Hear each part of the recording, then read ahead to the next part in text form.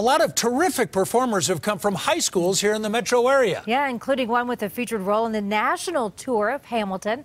Critic at large Greg Moody has the introductions.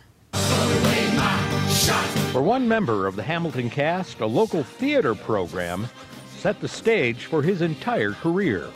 If not the defining moment of me deciding to do this with my life. I had some incredible teachers. Yolanda Shedd, I had Julie Williams.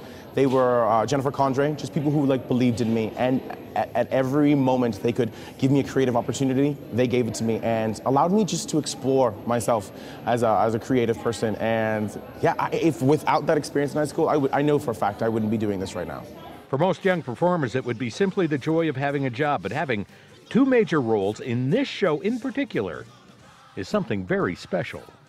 And then for me to be able to be a part of the original company that will be going to Denver, for me to be everyone's first Hercules Mulligan and James Madison in Denver, to do this in front of my family, my friends, my old teachers, the people that believed me, the people that were the stepping stone for me to get here, I probably will be crying every day while I'm in Denver. It's going to be, I think it's just going to be so special. It's going to be so exciting. I can't wait to do this. On the Buell stage for the hometown crowd, I can only imagine.